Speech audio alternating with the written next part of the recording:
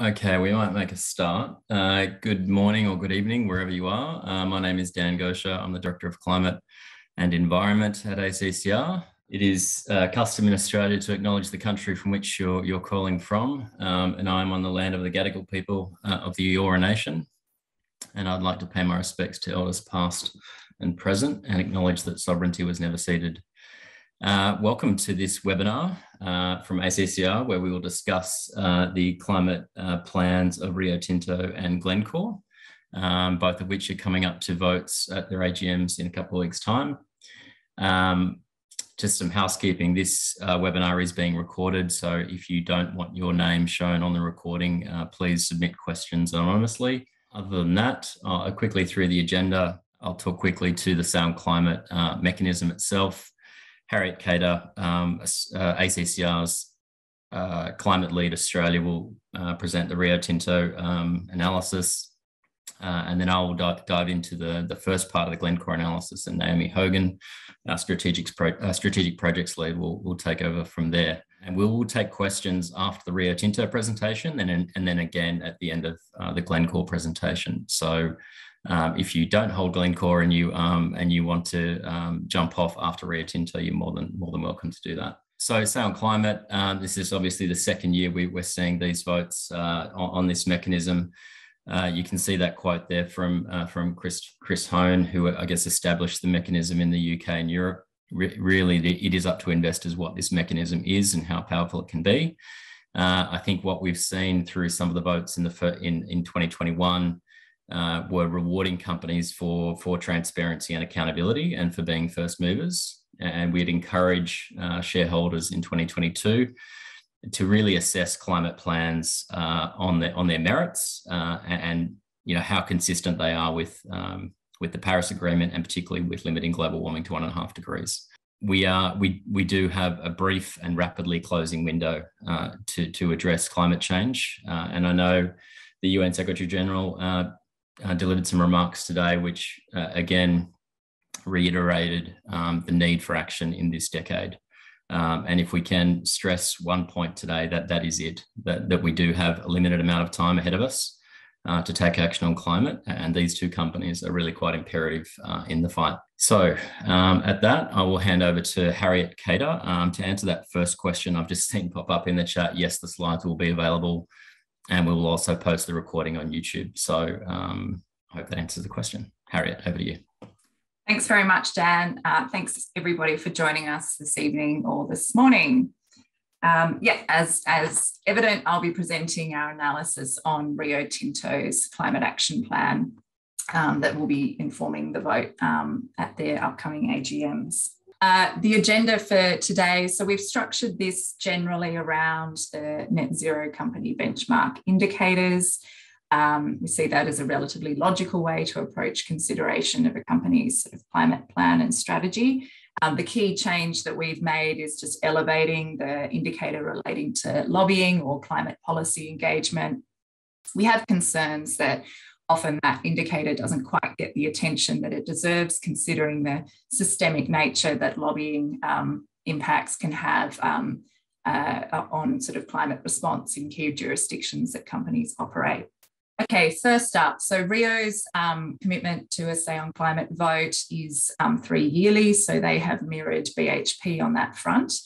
This means that their next vote will not be until 2025.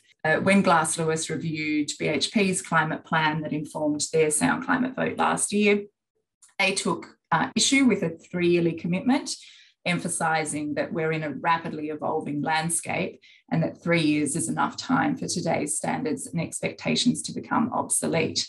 That was absolutely relevant for BHP in particular, as we had some significant concerns regarding the appropriateness of their plan, but it is also relevant to Rio Tinto, and we will go into that. The key difference here with Rio is that in October 2021, the company made a significant climate strategy announcement, a significant increase in its ambition. It increased its 2030 Scope 1 and 2 target from 15% to 50% and brought forward that 15% target to 2025. It also committed $7.5 billion to decarbonisation, and committed to align its capital expenditure to the Paris Agreement, which is no mean feat. This plan is particularly significant in Australia and its implications for grid decarbonisation. Rio Tinto's aluminium smelters that are grid connected here in Australia consume approximately 12% of the total national electricity market. Their operations are underwriting the continued operation of at least 2 coal-fired power stations on the grid. And so that commitment to decarbonise the electricity supply to those aluminium smelters has a direct bearing on potential to inform earlier closure of major sources of emissions in Australia, being coal-fired generation. We've had some questions in presenting our analysis on sort of, the key differences between Rio Tinto and BHP. There's been some suggestion that, we're going a bit easy on Rio Tinto compared to BHP. So we thought we might preempt those questions with just highlighting some of the key differences between the company's plans. Firstly, the 2030 targets. BHP's 2030 target is a 30% reduction by 2030, whereas, as mentioned, Rio's has significantly increased with a goal to achieve 50% reduction by 2030. As mentioned, Rio has expressly committed to align its capital expenditure with 1.5 degrees in the Paris Agreement. No such commitment has been made by BHP. Rio has committed a significantly larger sum of money to addressing decarbonisation across its operations. BHP has still got the $400 million climate investment program that was announced in July 2019. Rio also, no more, is a fossil fuel producer as a consequence of them divesting the last of their coal mines in 2018. This isn't whether Rio got smart or whether they're lucky. We're not sort of here to prosecute a decision that was made in 2018. If Rio was proposing to divest its coal mines today, it would be a very different conversation, because I think it is generally accepted now that divestment of fossil fuel assets doesn't guarantee a lower global emissions. In fact, it can lead to increased or prolonged emissions due to the subject to the intentions of the buyer. In comparison, BHP still is a fossil fuel producer. They are operating 9 metallurgical coal mines. They still have a thermal coal mine on their books. They have a number of proposed new coal mines. They're seeking mine life extension on one out to for their metallurgical coal mine out to 2056. And they're still pursuing the mine life extension for the Mount Arthur thermal coal mine. So that's a key point. These are all key points of difference between BHP and Rio. And we encourage investors to keep this in mind as we progress through the presentation and to our recommendation. However, with Rio, whilst there is some good news, it isn't all good news. So on the climate policy engagement, Rio is still a member of at least 6 industry associations that have lobbying practices that are misaligned with the Paris Agreement. Their own recent industry association review found that three industry associations were partially misaligned with their climate positions. Those associations are the Mineral Council of Australia, the Queensland Resources Council here in Australia, and the National Mining Association in the US. The Minerals Council of Australia and the Queensland Resources Council both represent the coal mine sector and are leading advocates pushing for expansion of coal mining in Australia. So there are concerns still about the negative advocacy that Rio Tinto is funding. But another key question we have for the company relates to its positive advocacy. Those of you who, or an absence of it, those of you who are familiar with the contents of their 2021 climate change report will have seen multiple references woven throughout the report stating that that to be able to achieve their ambitious targets, it is reliant on appropriate levels of carbon pricing being in place in the key jurisdictions it's operating in. And what we're not seeing from Rio Tinto is that real leadership, that advocacy to see those policy settings in place that it needs to meet these targets. So that's a key point of concern and something that we are very keen to see change for Rio Tinto, and will be a key theme throughout this presentation. Moving now to Rio's actual climate impacts. So this chart benchmarks their Scope 1, 2 and 3 emissions against key peers. We can see here that Rio is sort of the leading emitter amongst its peers, and that its footprint is dominated by Scope 3 emissions. Scope 3 represent 95% of the company's total footprint. The processing of iron ore is 62% of the company's total footprint. And of its Scope 1 and 2 emissions, aluminium smelting is the dominant source there, representing 50% of emissions. In terms of Rio's targets, the company does not have a quantifiable Scope 3 target for all Scope 3 emissions or for emissions from steelmaking. We anticipate, with the update of the Climate Action 100 Net Zero Company Benchmark, that will mean that even though there's been a significant improvement in ambition for its Scope 1 and 2 targets, the absence of that quantifiable Scope 3 target will mean the company will still not be deemed to have targets that are consistent with a pathway of limiting warming to 1.5 degrees. And on that front, in terms of having having a quantifiable Scope 3 target, Rio does stand out compared to its peers. Now, these peers, I'm not necessarily commenting on the appropriateness or the level of ambition of their Scope 3 targets. It is purely pointing out that, that these companies do in fact have quantifiable targets for Scope 3s in place. Some of the task may be easier. There may be sources that are more within the control of some of these diversified miners. For instance, coal mining, there is a more direct level of influence that coal miners can have over their Scope 3s. Regardless, we just thought it was appropriate to highlight that.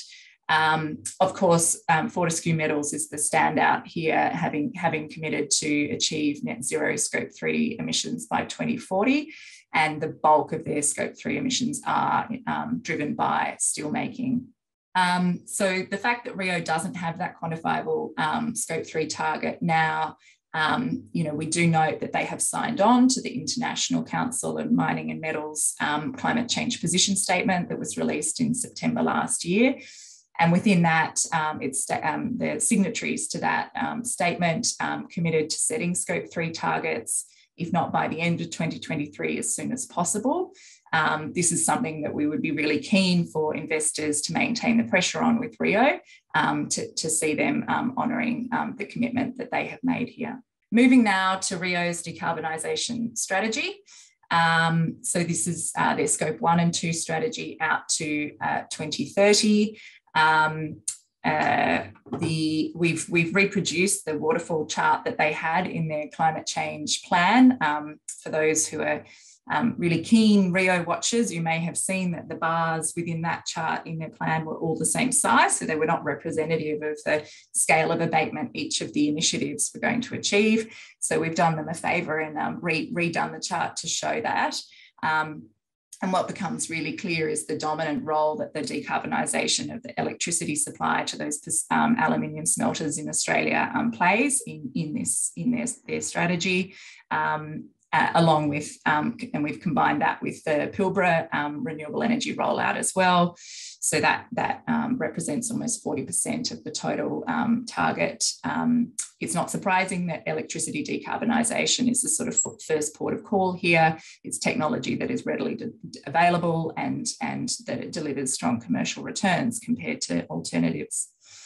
The next sort of sizable category of abatement is the MAC projects, or marginal abatement cost curve. So it's a tool for collating and benchmarking, I guess, the abatement and cost of implementation of a whole host of different projects.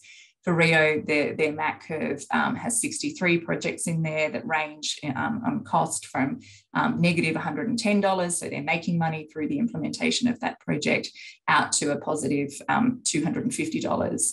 The introduction of a $75 per tonne carbon price will pick up some of the negative NPV projects, but not all, considering some are as high as $250 a tonne.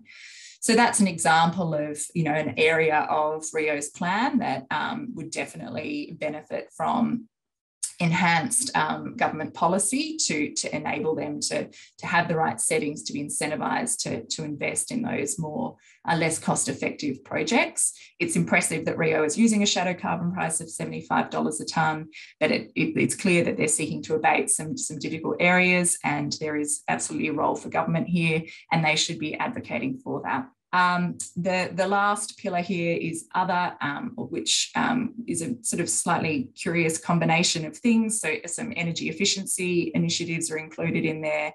Their use of offsets are in there, and the ELYSIS technology for the aluminium smelters, which is coming online in 2024.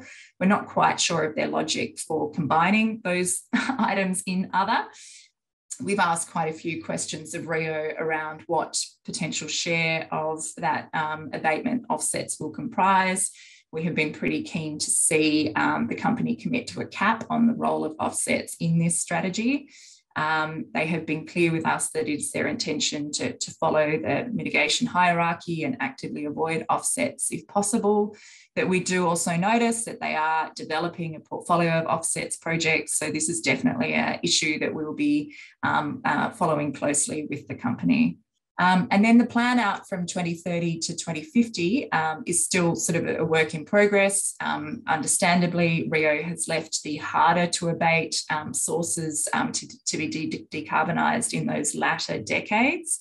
And they're very clear that higher carbon prices will be needed to incentivise them to pursue those projects. So again, we come back to the story that appropriate, science-aligned or Paris-aligned policy settings are a critical enabler for Rio Tinto to meet their climate commitments.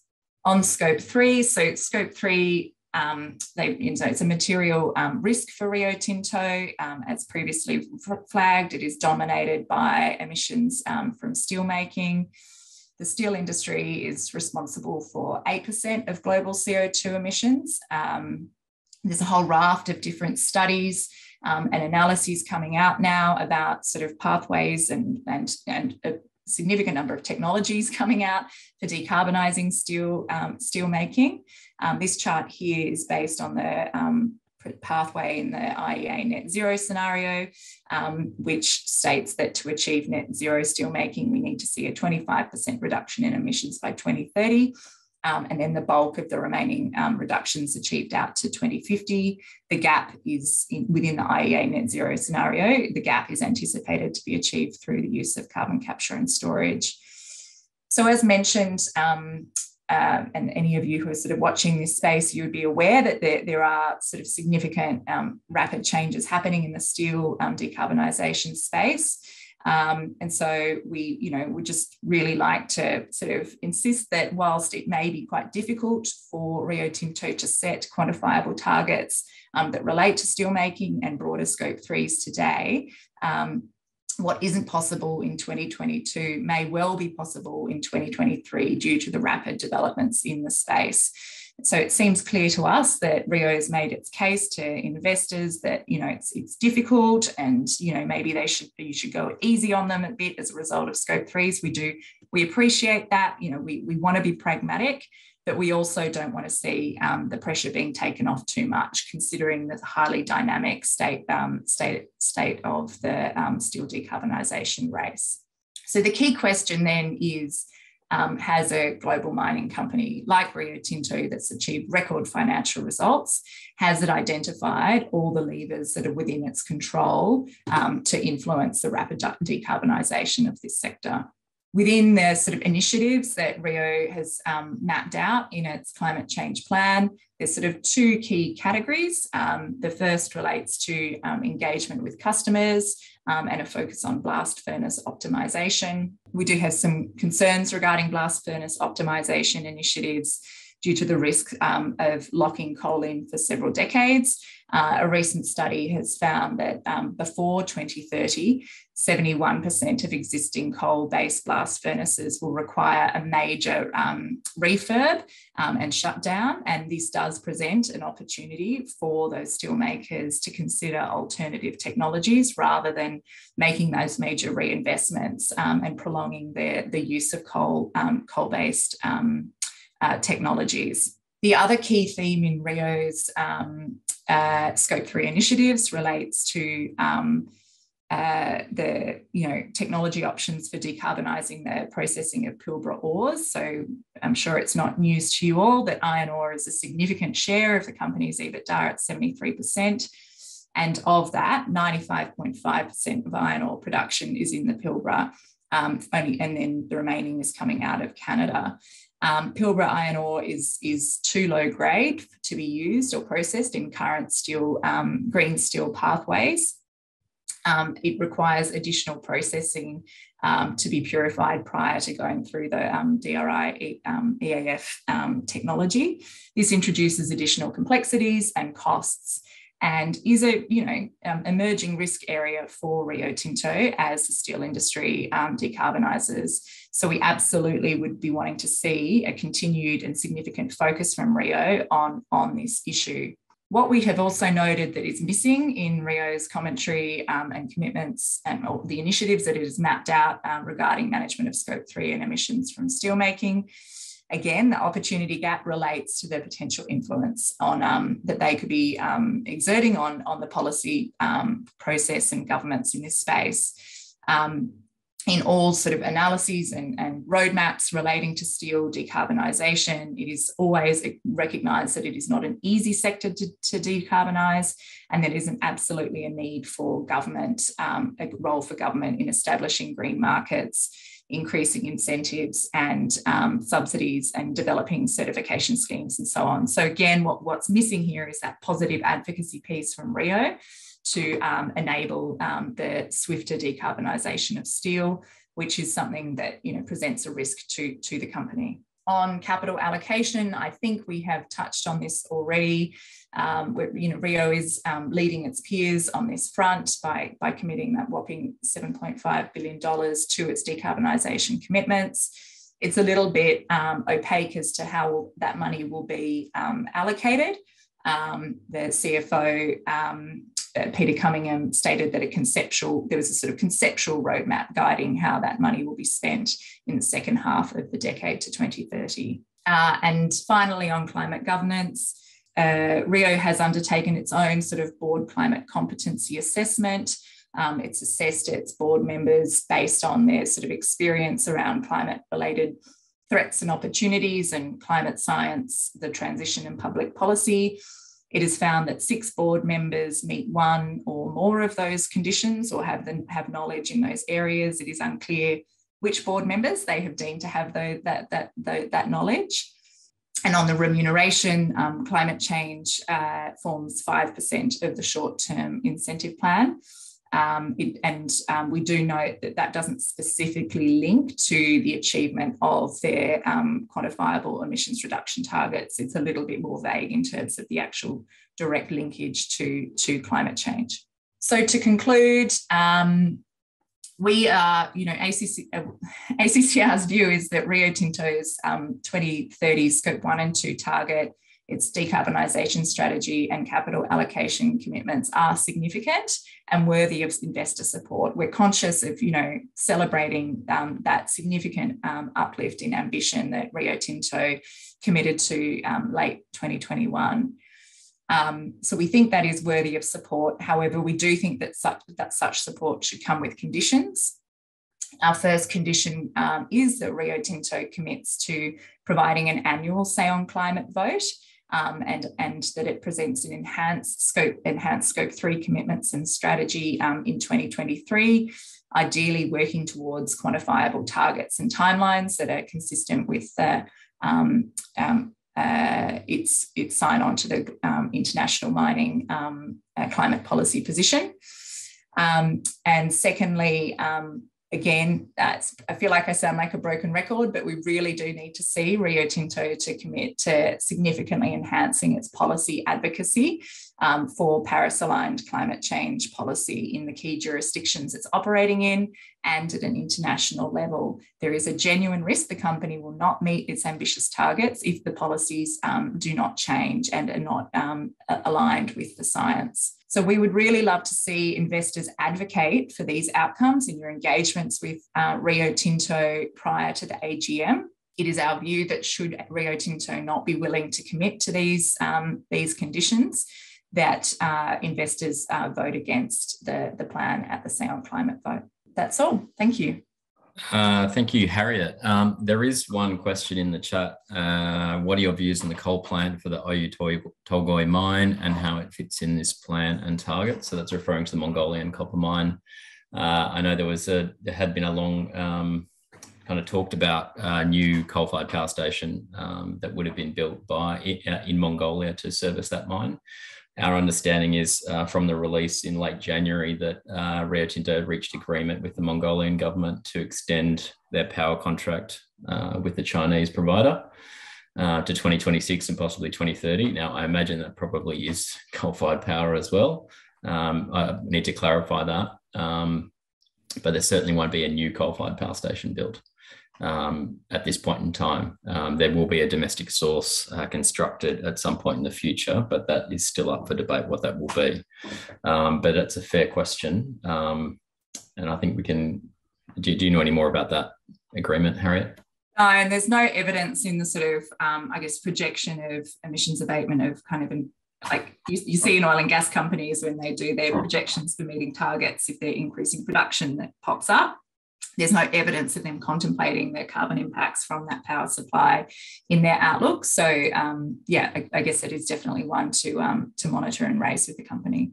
I am conscious that we are at 9:30 and there are no other questions. And you guys have got quite a lot to cover with Glencore.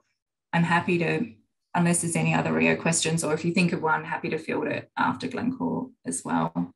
Great. Maybe we can let people think about it for 20 odd minutes. Yeah, I will share my screen on Glencore. Give me one moment. Okay. So let's begin by looking at Glencore's revenue and earnings. We know that Glencore often not necessarily tries to talk down the size of its coal business in terms of its overall business, but the number often cited is the revenue from its coal business, which stands at about 9%. But in terms of EBITDA, it's currently at 26%. So in 2020, it was much lower, but with coal prices where they were in 2021.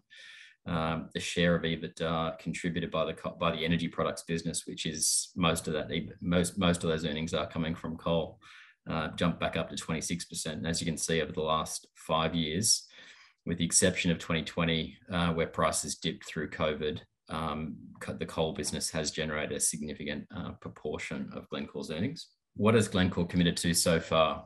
So it is committed to developing the metals that are required in a transition to a low carbon economy, including copper, cobalt, zinc, nickel, etc. It has set those targets listed there, so 15% by 2026 and 50% by 2035 and net zero by 2050. And there is a caveat to that. And that caveat is if supportive policy in a supportive policy environment. But Glencore set a baseline of 2019, which we'll get to in a moment, but it was a fairly significant year in terms of emissions. The other thing we're looking to see from Glencore, which we haven't seen in the annual report, is a restatement of its 2019 baseline to account for its acquisition of Cerrejón, which it acquired from BHP and Anglo in June last year. So it took over the remaining 2/3 of that mine. Glencore has, and this is the way we will approach this analysis through the 7 pathways that Glencore has outlined to reduce its operational footprint as well as Scope 3. So those targets apply to both Scope 3, its operational plus Scope 3 emissions, which kind of sets it apart from its mining peers, as Harriet just reviewed with BHP and Rio. And we'll go through each of these one by one. So let's start with its operational footprint. So these emissions are for 2020. There is emissions data in the annual report, which was published late last week, but it doesn't break it down by commodity. So the data is not the emissions are not too dissimilar. So there was a slight increase in operational emissions in 2021 and a slight decline in scope 3 emissions. So coal contributes about a third of operational emissions, but the overwhelming majority of the carbon footprint in terms of scope, particularly from the scope 3 emissions, as you can see there. So well over 90% of the entire carbon footprint. Glencore's emissions are highly correlated to coal production. As you can see there, a significant drop in emissions in 2020 and 2021. And as Glencore has outlined, that is primarily due to COVID and to some weather-related incidents at individual mines. Operational emissions bounced back up in 2021. And based on the forecast for coal production in 2022, so coal production in 2021 was just over 100 million tonnes. I think it was 103 million tonnes. It's forecast to bounce back up to about 121 million tonnes, give or take 5 million tonnes. And that will see a corresponding jump back up in emissions. So in terms of that baseline, you can see how, you can kind of accuse Glencore of cherry picking the year at which they've set the baseline, but it was an extraordinary year in terms of production. And that obviously makes it easier to meet emissions reduction targets. And even considering that 2026 target of being 15% below the baseline, I mean, they've already met it in 2020 and 2021. Yet what we're going to see and what we don't know beyond 2022 is what those coal production numbers will be. And that really is the biggest determining factor in terms of Glencore's footprint. Similarly to Rio Tinto, this is Glencore's waterfall chart displaying how it intends to reduce emissions over the short term or over the long term, really. So you've got max scope 1 and scope 2, so that's the marginal abatement cost curve projects.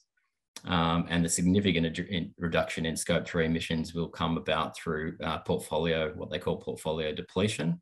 So essentially running their coal assets down. And Naomi will talk to that in a couple of minutes. Just on the MAC projects, we'll talk to that quickly here. So this is what Glencore's marginal abatement cost curve looks like. So you can see that 5.6 million tonnes is NPV positive. That's about 19% of Glencore's operational baseline.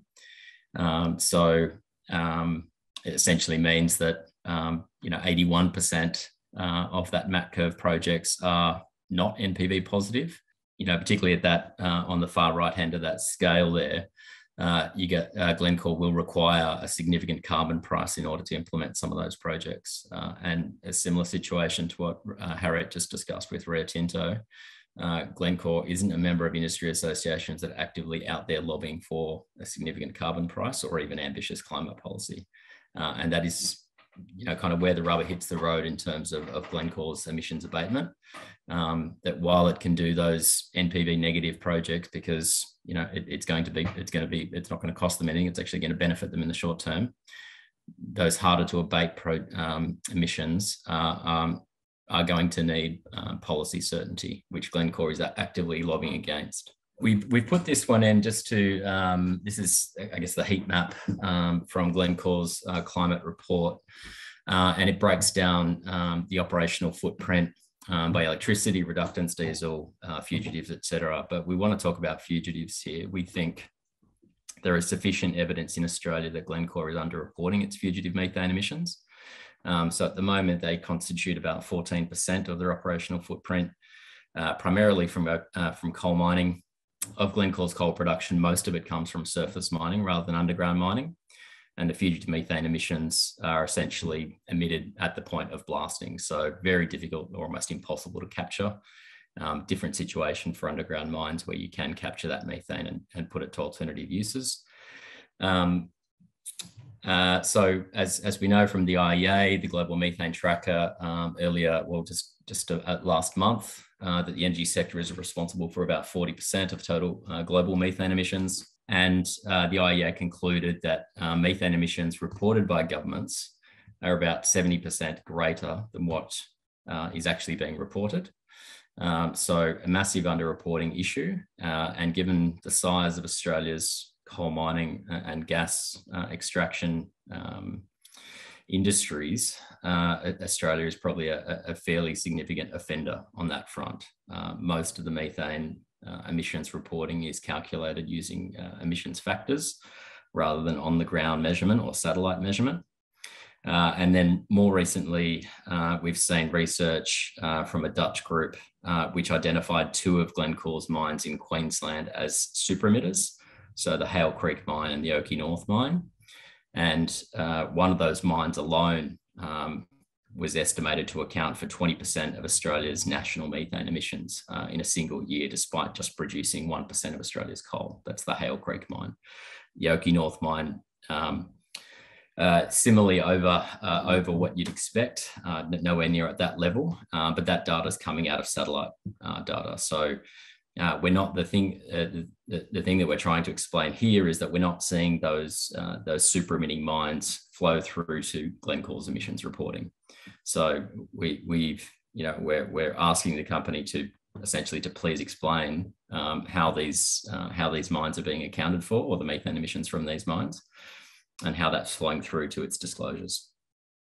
And more importantly, what Glencore intends to do about that, both in terms of measurement as well as abatement. At this point, I'm going to hand over to Naomi Hogan, ACCR Strategic Projects Lead, and she'll discuss the next couple of slides. Thanks, Dan. Great to be with you all today. So if we go to the next slide, please. We were keen to jump into the statements by the company, particularly regarding their position, firstly, not to dispose of their fossil fuel assets, particularly their coal assets, which does seem to be a positive. And we note their comment around managing the decline of the fossil fuel portfolio, which specifically for Australia is coal, and their footprint predominantly in thermal coal. And what we've found is that we're concerned that managing the decline is not necessarily what's happening here in Australia, and we're seeing many expansions and even new coal mines. So if we look at coal production to date, we can see that the vast majority of Glencore's coal production is in Australian thermal coal, also seeing a fair bit in South African thermal and coking in Australia as well. And as Dan mentioned, we're likely to see a jump back up to 121 megatons in 2022.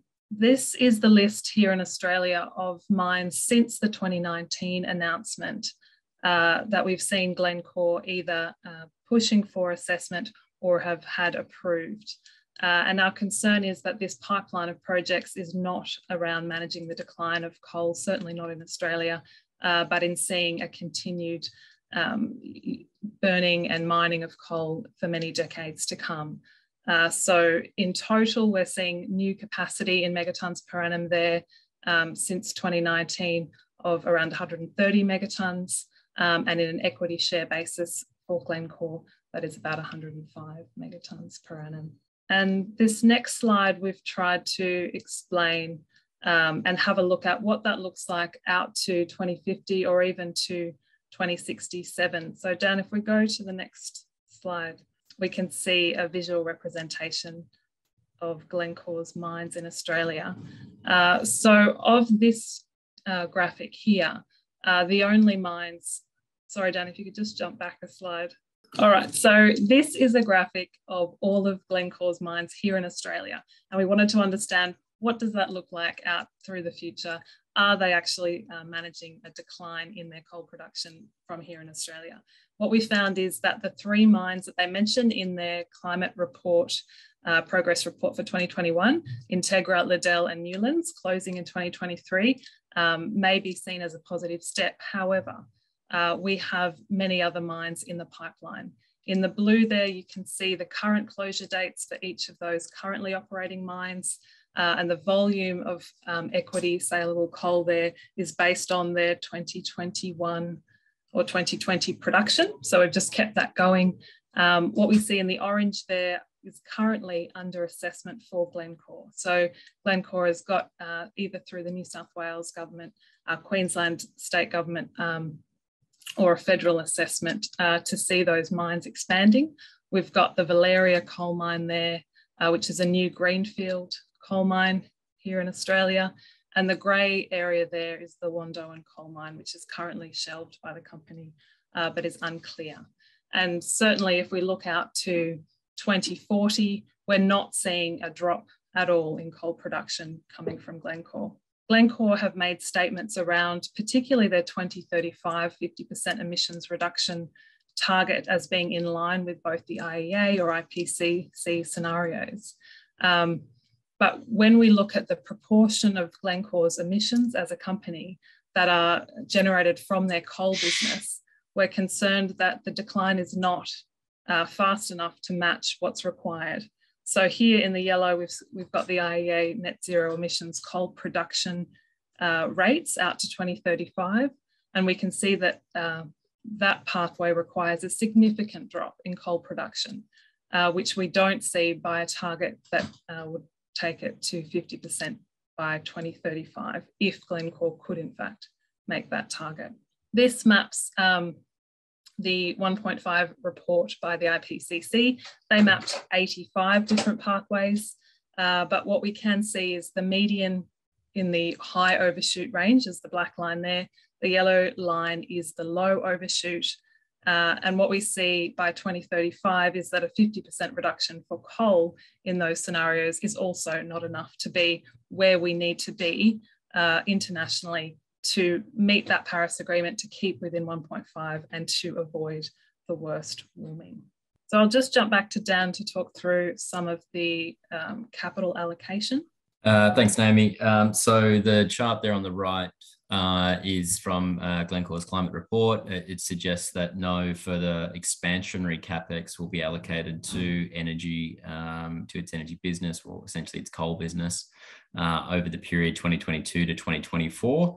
Now that assumes that recent history will be upended, really, and goes against the plans that Naomi has just outlined with that kind of raft of new and expanded coal mines. But as you can see from the two highlighted rows there, expansionary capex towards the coal business has increased, increased to 2020 and a slight dip in 2021, but it is well above $100 million and well above, and over $150 million for the last 3 years.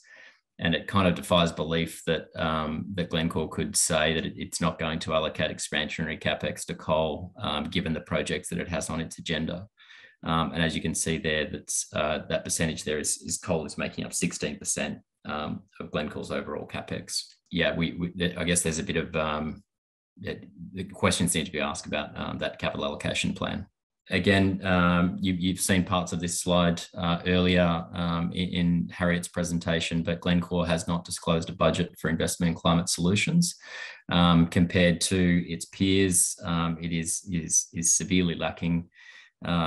Obviously, Rio Tinto and Fortescue have allocated many billions of dollars to reducing emissions, particularly in the operational footprint. And even BHP's 400 million kind of overshadows what Glencore has simply not disclosed a budget for it. Even if you assume that there won't be expansionary capex towards coal, Glencore isn't allocating the capital required to reduce its operational footprint over the short to medium term. So one of the things that Glencore has spoken to in their climate reports is the opportunities in carbon capture, utilisation and storage, mainly through the CTS-CO project that they are putting forward in Queensland.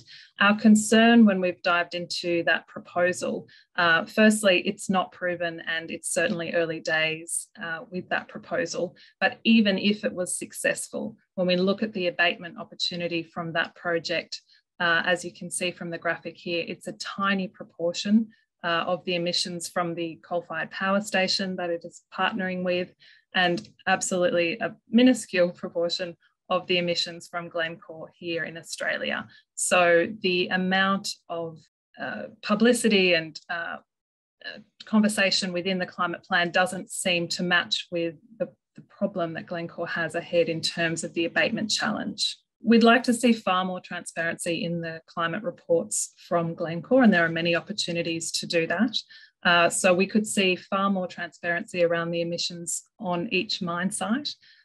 We could learn more about Scope 3 emissions by commodity. We need to know more about the methods used to measure and capture fugitive methane emissions from these mines. Certainly, that is going to start being a bigger issue when it's more public with the amount of satellites that are now tracking this issue. More detailed commentary on emissions performance, key drivers, increases, decreases. We have very little information at the moment.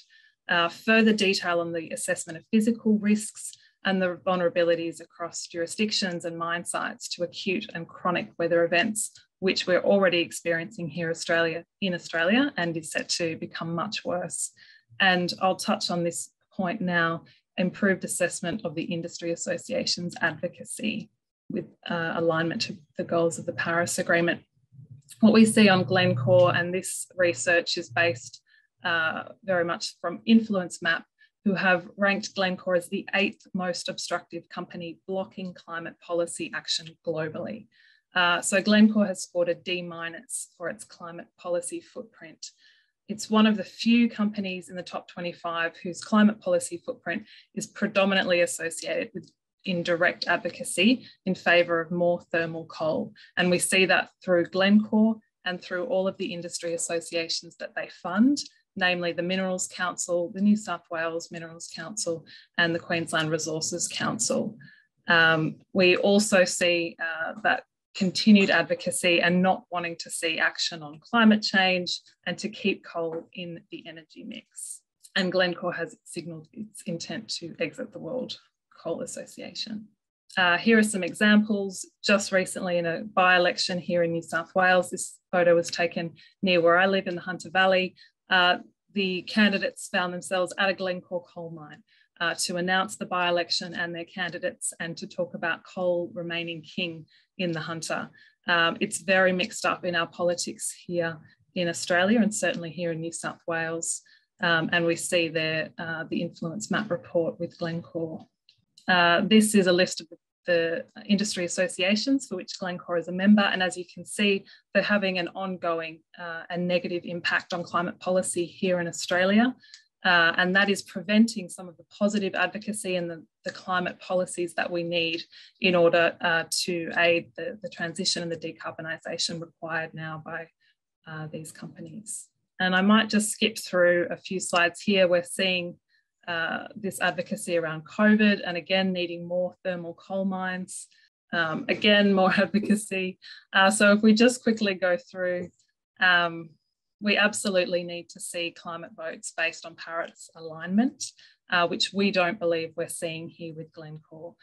We don't want shareholders tacitly approving Glencore's coal expansion plans here in Australia. There are significant new and expanding predominantly thermal coal mines here. Even if they were to meet their targets, we're concerned that by 2035, the decline in coal is not enough to align with a 1.5 degree pathway. Despite those lower emissions in the last year, we're seeing that bump up again for 2022. We haven't seen what Glencore intends to invest to reduce emissions, and we need to see a lot more information there. We're concerned around fugitive emissions being underreported, concerned talking up CTS Co is not going to provide the abatement needed, and very concerned about the ongoing obstructive climate policy advocacy. Thank you. I'll pass back to you, Dan. Thanks, Naomi. At that point, I will stop sharing. And I did notice that there is one question. Who are Glencore's customers? Won't they all need coal from somewhere? Well, I guess the answer in the short term is yes, but in the medium to long term, if we are to meet a 1.5 degree alignment, then from that modelling that was on in one of those slides from the IEA, that coal use needs to decline fairly rapidly. And we have seen those commitments, particularly from Japan and Korea. And they are two of Glencore's major customers, major buyers of thermal coal.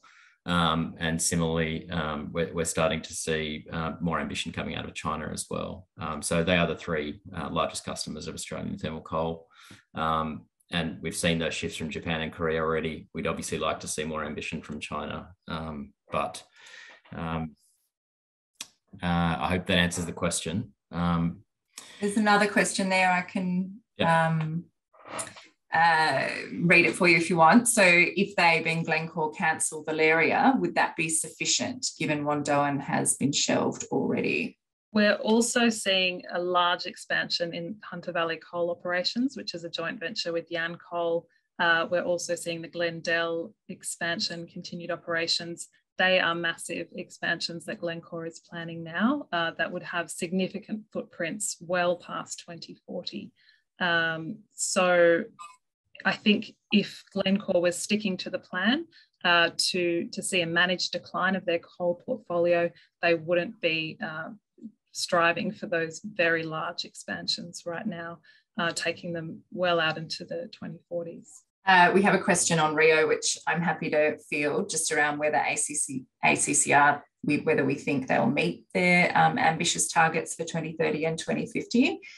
I think we've sort of made the message pretty clear that, certainly for things like electricity decarbonisation, that should be achievable initiatives, but there are a number of emission sources within their portfolio for which Rio themselves recognise higher carbon prices and policy measures will be needed to enable their decarbonisation. So, it's a lovely segue, thanks for the question, to bring us back to one of the key messages from our analysis being that if Rio is genuinely committed to meeting those targets, we absolutely have to see them being on the front foot and pushing for the necessary policy settings to facilitate them. I wouldn't mind, like Dan or Naomi, just on the kind of vote for Glencore's Sound Climate vote last year, it got sort of significant support. Would you like to, I think we might have touched on it, but just again, hypothesize on why that happened? Yeah, sure. So, Glencore was one of the first companies to commit to a Sound Climate vote. It received 94% support at its AGM last year. Obviously we don't know why most investors supported that motion, but from the proxy advice, it was pretty clear that there was a reward for being a first mover and for that transparency and accountability, and little assessment of whether Glencore's plans were Paris aligned. So with his opportunity to vote against on the progress against the plan, particularly with that very long list of coal mine expansions, as well as the new mine Valeria. And the ongoing advocacy and the kind of, inadequate commitments around reducing operational emissions, or at least detail around operational emissions, we think it warrants a vote against. Add to that, Dan, and with regard to the previous question, we also see Glencore both in the state of New South Wales and Queensland seeking approval for new exploration licences for coal. So we're still seeing energy from the company going in to open up new areas for new potential mines that aren't even on the books yet, which is obviously not the direction that we would like to see. There was one final question: will the slides be shared? And the answer is yes. We will post them on the website, and we'll look at distributing those to who registered for the webinar. But we'll give you a 2-minute early mark. Thank you very much for joining this webinar. And please do read our materials. If you are, we obviously present all of this information in our briefings, which are on our website, but we will distribute those links as well as the slides from tonight. Thank you very much for joining.